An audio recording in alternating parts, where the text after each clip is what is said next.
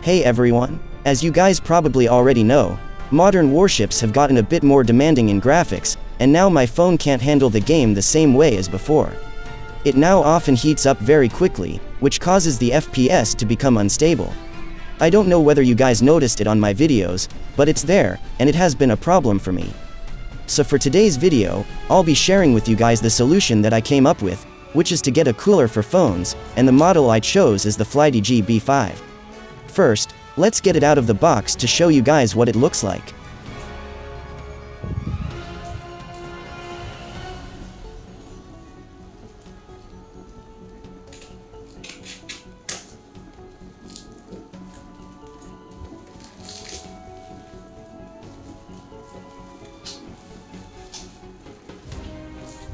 At first, I was very anxious about getting this thing because I was afraid that it wouldn't do anything to the performance of my phone, and this thing cost me around $28. I find it a bit expensive, and I'm afraid to waste that amount of money. However, I was finally convinced to take the risk after doing a little bit of research.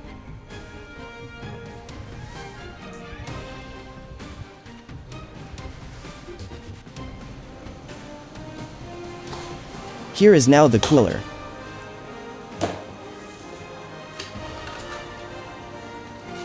The design of this thing is awesome, and I really liked it. However, I didn't expect the cooler to be this small, which is a good thing, as it won't get in my way of handling the phone when playing. I expected it to be a bit bigger, because, to me, it kind of looks bigger in the photos and videos I've seen in the reviews, but anyway, I'm glad that it didn't turn out that way. Here are all the things inside the box. There's the user's manual, a long USB Type-C cable, and of course, the cooler. To use the cooler, you obviously have to turn it on first by plugging it into a power source since it doesn't come with a battery, and then, go to your phone and download the FlyDG app. The cooler must connect with this app as the app grants you control over the fans. You can adjust how fast the fan can go, and you can turn on and off the RGB light, but unfortunately, you can't adjust the colors. Let's start testing it to see if it would truly improve the performance of my phone. I'll be using the Game Booster app to further enhance the performance of the game. This app works on and off, but when it does work, it doesn't eliminate the lag, it just minimizes it. The app also gives us the ability to monitor the temperature of the phone, which we'll be using later in the test. First, I'll show you guys how the game runs on my phone with its default graphics settings.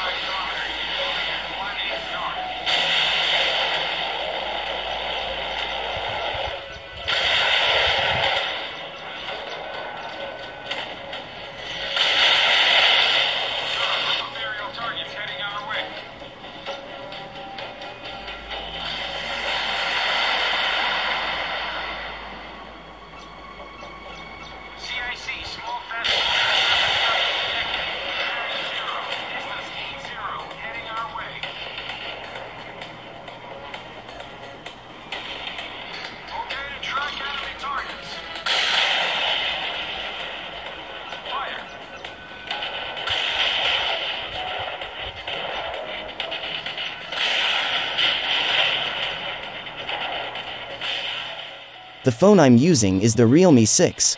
It has 8 GB of RAM and 128 GB of storage, and it uses MediaTek's Helio G90T as its processor. It isn't the best phone for gaming, and it's supposed to be able to run games smoothly with low and medium graphics, but that's clearly not the case right now. However, it has served me well, as it has helped me reach where I am currently on YouTube, and I'm very happy and proud of it.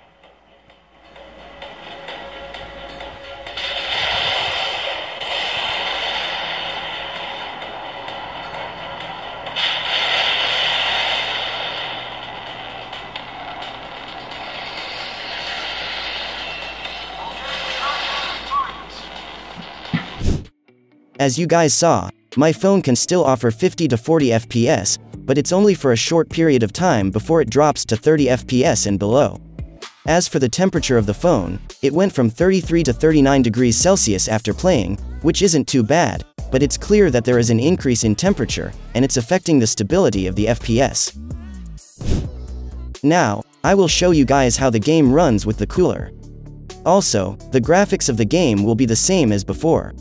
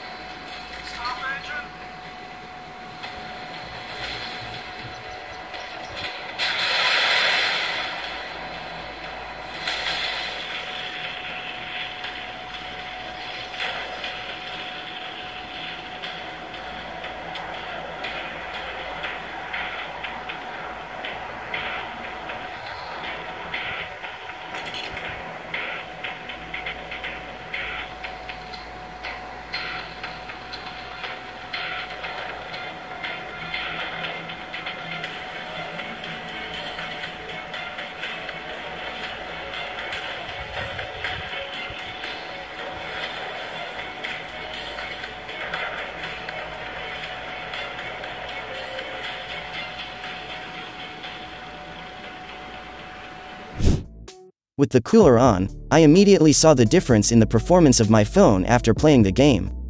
Everything is much smoother than before, and my phone can maintain 50 to 40 FPS. However, it still isn't fully stable because it still drops to 30 FPS. I can't do anything more about it as that's already the best thing that my phone can offer together with the cooler, but at least it's a lot better now because the FPS doesn't drop as often as before. For the next test, I will still be using the cooler, but this time I will enable the post-processing. The post-processing makes the game look awesome and gives more life to the graphics of the game. It looks very cool, but it also greatly reduces the performance of the phone. We'll be enabling this option to see how much performance it will reduce from the phone with the cooler on. Helicopter in lineup. Let's prepare for battle. Engines on bridge control.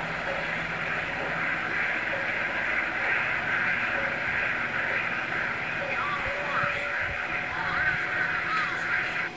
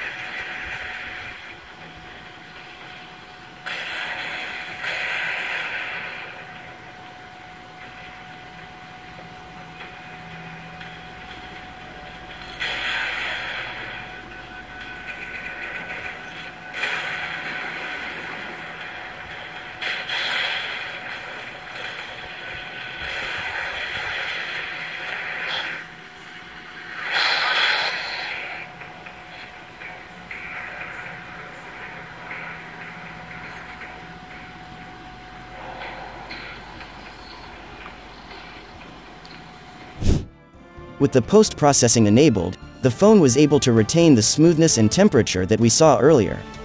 The difference is that the frame rate drops to 30 FPS a little more often than before, which is something that I expected, but it still isn't bad, as most of the time the game runs smoothly. Overall, it works, and it's worth it. If you have a phone that is just as good as my phone, try getting this. It might also be able to improve the FPS of the game, or if you have a phone that quickly heats up after playing for a few minutes, then this might be a good solution to that problem.